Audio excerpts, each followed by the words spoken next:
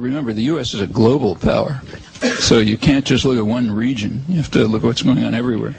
So if we go back, say, to the last intelligence projection of the Clinton administration, National Intelligence Council, year 2000, their projection for the next 15 years, they, just keeping to energy, but there's a lot more, they took it as a matter of course that the United States would control Middle East oil. They don't discuss that much. And then they say the United States, though it will control Middle East oil, because that's a lever of world control, nevertheless, it itself will rely on what were called more stable Atlantic Basin resources, meaning West African dictatorships in the Western Hemisphere. That's what the U.S. will rely on. Well, what's been going on in Latin America since then significantly threatens that. For the first time in its history, first time since the Spanish colonization, Latin America is moving towards a degree of independence and also a degree of integration. The history of Latin America is very sharply split between a tiny rich elite and huge poverty, and the rich elite, who are have been the only active ones politically. They were oriented towards the colonial power. So that's where they ship their capital. That's where they have their second wealthy homes. Send their kids to school. This whole business. Very little integration internal to Latin America. I mean, even the transportation system shows that. It's beginning to change.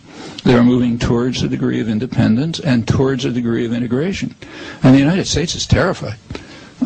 Just keeping to oil alone, it means that the energy resource, the major energy producer in the hemisphere is Venezuela. The U.S. kicked the British out under Wilson, Woodrow Wilson's known as Wilsonian idealism. They kicked the British out as soon as the oil age began because they knew that Venezuela had enormous oil resources.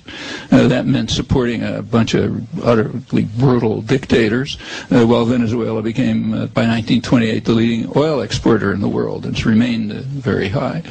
Venezuela is now going towards independence.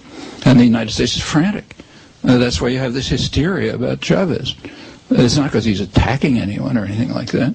It's hysteria because he's not following orders.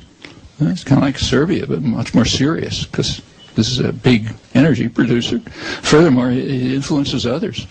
The major energy producer in South America, second to Venezuela, is Bolivia. Well, what just happened there? They're moving towards independence as well. And in fact, the whole region from Venezuela down to Argentina is pretty much out of control. Not totally, but pretty much. The U.S. in the past has had two fundamental mechanisms for controlling Latin America. One is violence. The other is economic strangulation. They're both weakening. The last exercise of violence was in the year 2002, when, in its dedication to democracy promotion, the U.S. supported a military coup to overthrow the elected government of Venezuela. Well, had to back down, for one thing, because there was a popular uprising in Venezuela, but another reason was just the reaction in Latin America, where democracy is taken a lot more seriously than it is in North America and Europe. And people don't think it's amusing anymore to have elected governments overthrown by a military coup. So the U.S. had to back down and turn to subversion instead, which is what's going on now. That's the last major use of violence. Incidentally, the U.S. is preparing for more use of violence. If you take a look at the number of the U.S. military personnel throughout Latin America, the military bases, the training of Latin American officers, that's all going up very sharply. In fact, for the first time ever, there are now more U.S. military personnel in Latin America than personnel for the major federal aid organizations. That never happened during the Cold War. Also, military training for Latin American officers, and you know what that means. Military training is being shifted from the State Department to the Pentagon. That's important. The State Department is under congressional supervision, and there are conditionalities, human rights and democracy conditionalities. They're not imposed very much, but they're there, and they have some effect. You switch it to the Pentagon, there's no controls. Do whatever you want. and the whole region surrounded by bases, and I suspect there will be secessionist movements coming along in Venezuela and Bolivia and possibly Iran. So the military option has by no means been abandoned, but it's nothing like what it was before. I mean, in the past, you just overthrew governments, didn't think twice about it. As for the economic option, that's being lost too. The most dramatic case perhaps was Argentina. Argentina was the poster child for the IMF, and following IMF rules, it led to the worst economic disaster in its history, totally collapsed. Then, violating IMF rules radically, they pulled out of it and have had rapid growth. And the international investing community and the IMF, which is a branch of the Treasury Department, couldn't do anything about it, even the refusal to pay debt. And Argentina, in fact, the president of Argentina said, well, we're ridding ourselves of the IMF. That means of U.S. economic strangulation. And worse, he was helped in that by Venezuela, which bought a large part of the debt. Bolivia is probably doing the same, and Brazil had already done it. Well, you rid yourself of the IMF, meaning the Treasury Department. That's seriously weakening the measures of economic strangulation, and it's worse.